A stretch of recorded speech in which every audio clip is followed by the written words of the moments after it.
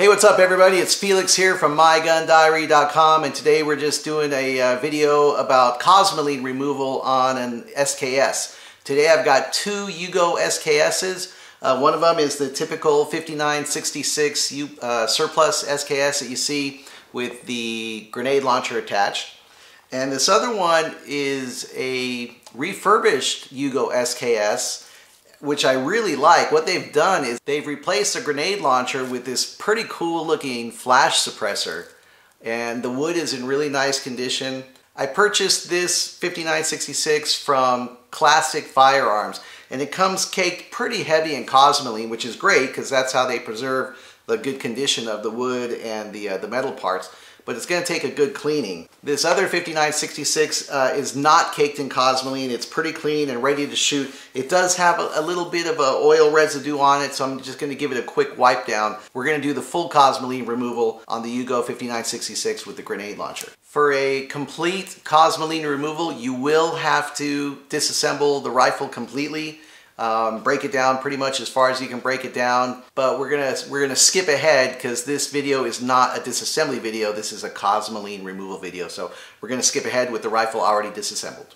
Okay, some of the things you'll need for a complete Cosmoline removal is some mineral spirits, which I have here, and then a spray bottle, which I've poured the mineral spirits into, some shop rags that we're going to use to wipe the Cosmoline off, and just some latex gloves so that when working, because the Yugo 5966 has a lot of Cosmoline on it, so it just keeps your hands from getting all that stuff caked on.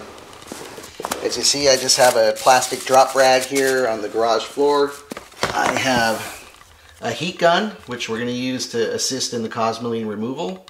And then I have just an empty plastic bin, which is going to catch all the Cosmoline as it drips off and is cleaned off. I like to start with the receiver when I'm removing Cosmoline from my military surplus rifles. The heat gun will turn the Cosmoline from a hard, sticky substance to an oily liquid. Some of it will melt and drip right off the surface, but most of the time you'll have to wipe it off with a shop rag. Once the Cosmoline has turned to oil, I simply spray down the surface with mineral spirits and give it a good wipe. It's been my experience that the combination of the heat gun and mineral spirits makes for a time-saving, easier job of removing the Cosmoline. I had some trouble trying to pull the receiver out of the stock, so I just left it in rather than try to force it out. It really made no difference as far as removing the Cosmoline from this rifle. Once you apply heat to any of the surfaces, it's just a matter of spraying mineral spirits and wiping it off.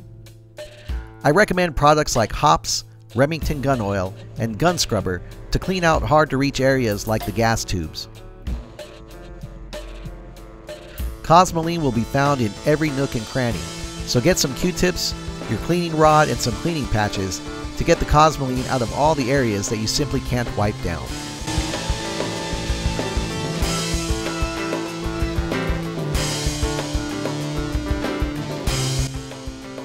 On this particular rifle, the recoil spring was caked in the heaviest amount of Cosmoline. But this is where you'll really see the benefit of using a heat gun.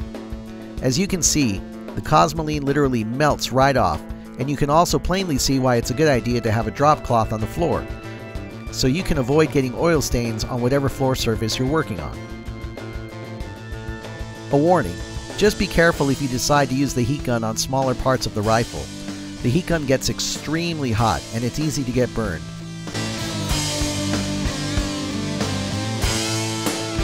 I just use my shop rag and mineral spirits for the really small parts. It's not a big deal. Don't forget to clean the inside of the bolt carrier. There's going to be a lot of gunk in it. You'll want to get in there with a cleaning cloth and cleaning rod.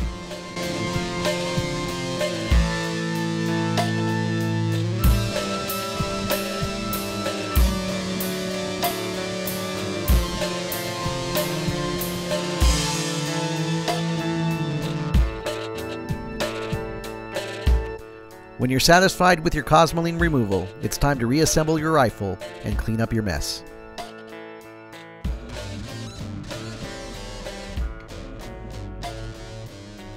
After you've removed all the Cosmoline from all the various parts of your SKS, you just reassemble it, And once again, this is not a disassembly and reassembly video. It's a Cosmoline removal video, so I skipped ahead and I've already put my SKS back together. When you take it out to the range and put, you know, some rounds through it, the barrel will heat up and you'll notice a little Cosmoline still coming off of it. It's almost impossible to get rid of all of it. This rifle is absolutely beautiful.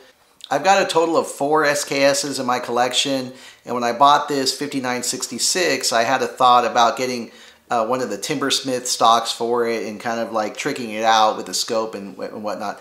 But the wood is just so beautiful, and I just love the classic look of the SKS, so I'm going to leave it alone. This stock is in really good condition, and I just like to keep it historically accurate. I know that might be kind of funny to some people, but it's just a gorgeous rifle. These SKSs are a joy to shoot, and I hope this video helped some of you out in terms of maybe another method for getting rid of that Cosmoline.